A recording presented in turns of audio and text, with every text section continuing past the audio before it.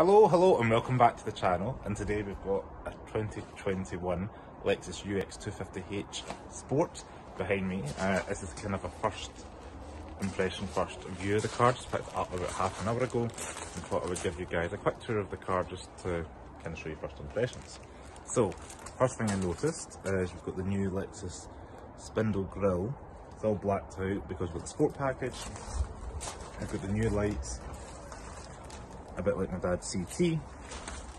Around the side we have these blacked out kind of high gloss alloy wheels. They are 18-inch for anybody curious. I think this is celestial blue paint, but I'll need to find out. I like the kind of the black arches around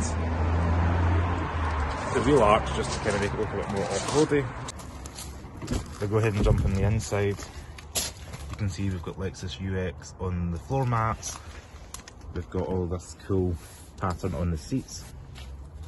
The dash design is a bit more modern in comparison to the IS 300h over there.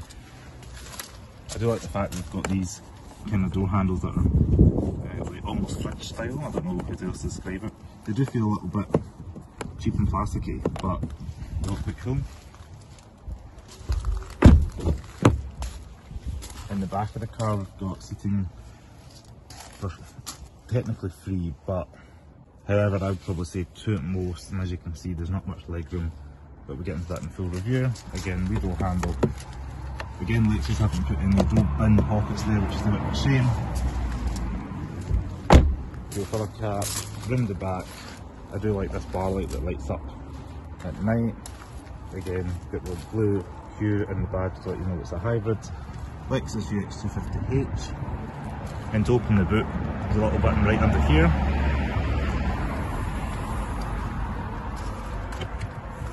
A reasonable sized boot space. I did find the load height a wee bit high. We do have a little bit of storage underneath,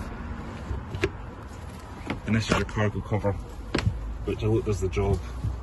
Just looks a little bit kind of flimsy.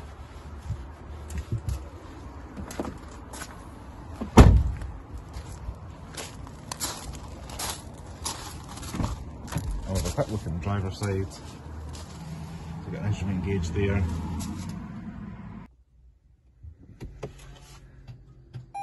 So hopefully you guys enjoyed the quick look at the Lexus UX 250h. I'll get more out to you guys once I have a bit more time with the car and get a good chance to do a proper review on it. So stay tuned for the next video.